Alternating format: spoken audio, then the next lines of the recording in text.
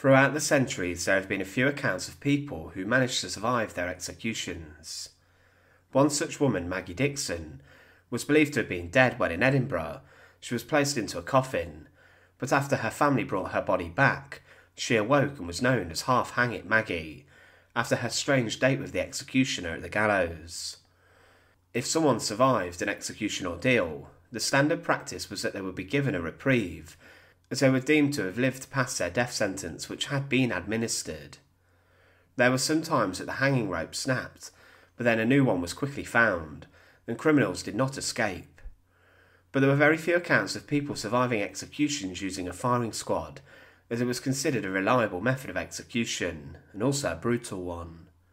But during the Mexico Revolution, there was one man who managed to survive this ordeal. However, he was left disfigured and reminded of his ordeal for the rest of his life. Join us today as we look at the horrific execution of the man that survived a firing squad. And remember to support our channel. Please make sure to subscribe. Wenceslao Mogul Herrera was born in 1890, and he was known as El Fusilado, or the Executed One. He was a soldier fighting under Pancho Villa and was captured on the 18th of March 1915 during the Mexican Revolution. The revolution in Mexico was a series of armed conflicts that broke out in different regions, and it had been referred to as the defining event in modern Mexican history. It led to the destruction of the Federal Army, which was then replaced by the Revolutionary Army, and it greatly impacted culture in the government. It's believed that during the conflict, between 1.7 million and 2.7 million Mexicans were killed in the fighting, and hundreds of thousands of civilians were also killed. Wenceslao Herrera was fighting under Pancho Villa, who was a general in the revolution, and Villa was a key figure in the revolutionary movement that forced out the president. Following his defeat by the Constitutionalists in 1915, northern rebels were met with harsh punishment by regional armies.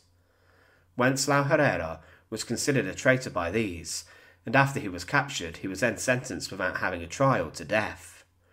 He was to face his execution by firing squad, which was the preferred method of execution during the Mexican Revolution.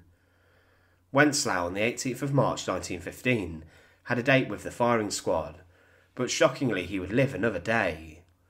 The firing squad was made up of 9 soldiers who would all fire their weapons at Herrera at the same time.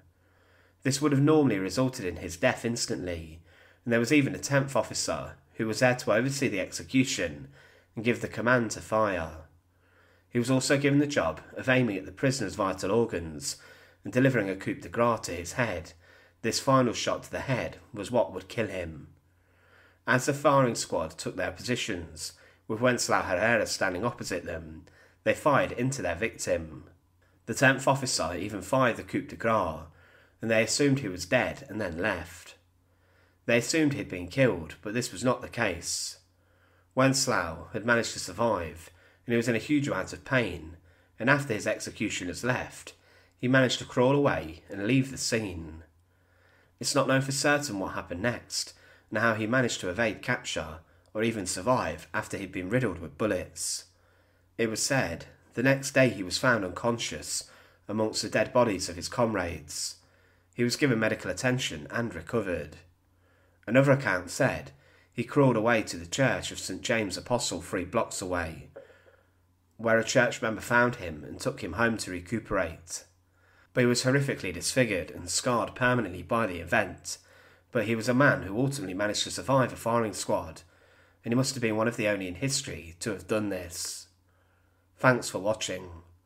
To support our channel, please make sure to subscribe, and once again, thank you so much for watching.